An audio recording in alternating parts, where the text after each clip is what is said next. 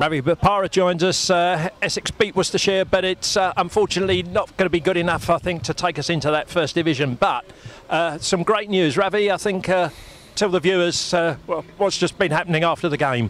Well, not a lot at the moment. The boys are. It's kind of, we're celebrating our win, but you know we'd love to be celebrating a promotion, but it's not to be. We needed Glamorgan to do us a favour, really, and it doesn't look like it's happening at the moment. So never trust the Welsh, can you? No, but it's been a great season. I think we've won a lot of games. Yeah.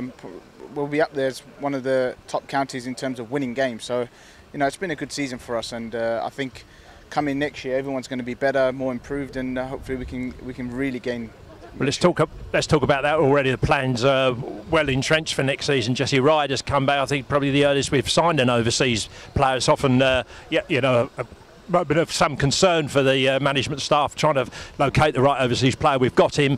He's here for 2 years, and somebody else has put pen to paper, I believe, for the next year as well. Tell us about that. Well, first of all, yeah, Jesse's been absolutely awesome for us this year. You know, we voted our Player of the Year. We wrote them down about 2 or 3 weeks ago, and you know if I had another chance, I'd probably put him as my number one. I'll put him as number two.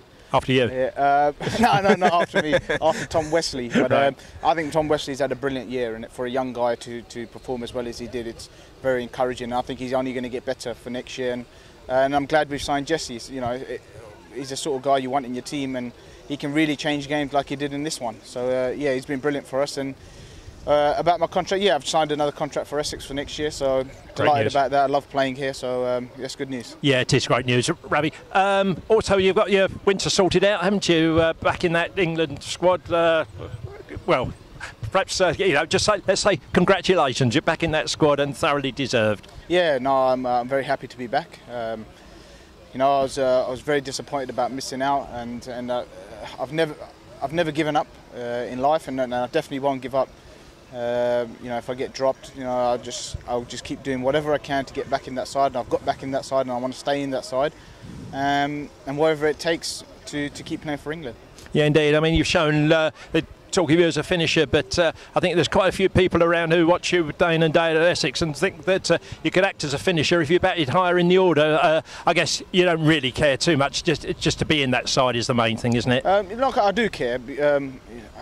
I'm not the sort of cricketer who just wants to be in the side and make up the numbers. I want to make a difference, and I think I can make a difference. I certainly have for Essex in my years, so it'll be nice to do that in an England role.